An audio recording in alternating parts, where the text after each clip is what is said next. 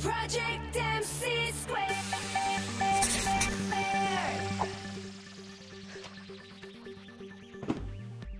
Bryden Bandweth here, and it's that time again. Time to take these obsolete devices to the technology graveyard. Oh no. Technology graveyard? I think I'm gonna be sick. Addison, you scared me! Am I going to this technology graveyard too? Not a bad idea. Bryden! No, I guess not. What about these guys? I got specific orders to recycle them. And lose all of their tech wisdom? Tech wisdom? What tech wisdom can this old keyboard have? My mother was a super smart desktop with a keyboard just like that, and she taught me how to connect to Wi-Fi. I guess I could find a way to save them. Think, Bryden, think. I got it! What if we can use these items to make some amazing jewelry? Yes! This is gonna be #AmazeBlogs. What can I make out of an old keyboard? I know! I'll make a keyboard ring! Yes! McKeyla always has the cutest rings!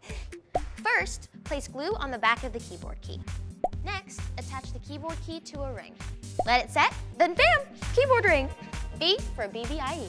Big, beautiful, industrial electronics? Bryden's best idea ever! Oh yeah, that totes makes sense. Stretchy cord, stretchy cord. What can I make with a stretchy cord? A necklace! What about a sign that says McKeyla and Addison BFFs? Let's cover the entire cord with washi tape. This color is gonna go so well with my outfit. Next, let's add a fun pendant. Then, grab one end and coil it into the opposite side of the cord. And #InstantFashion.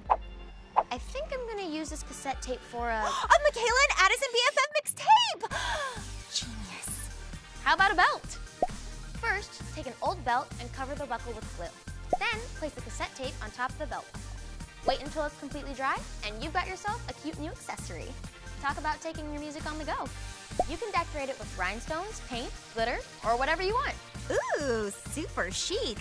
Does it come in my size? I'm totes ready for Fashion Week. Send me your pictures of your recycled tech jewelry, and don't forget to click the button below to subscribe. See you next time. Project MC².